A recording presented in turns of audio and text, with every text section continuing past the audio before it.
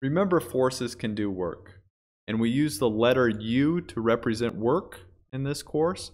So this represents the work done from state 1 to state 2 is equal to, if the force is a constant, we have this term and we don't need to integrate, cosine theta times S minus S naught, where this term represents the displacement or the distance that we're pushing with this force. And theta is the angle between the direction of motion and the vector of the force. Okay.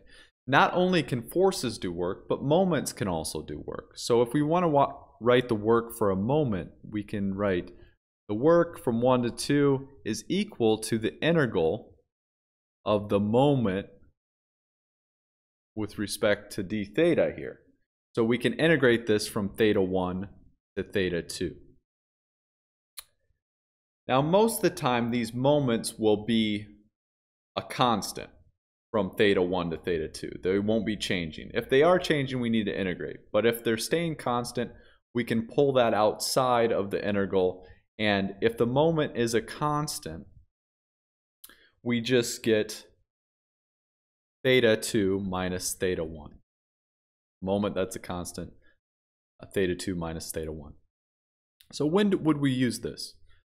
Let's take, for example, if we want to know the work done, if this beam that's fixed on this end, and we apply a constant force to the end of it, and the distance that is away is d,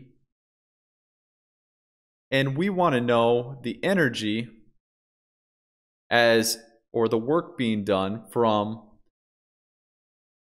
its state right now until it's 90 degrees. So 90 degrees would make it vertical.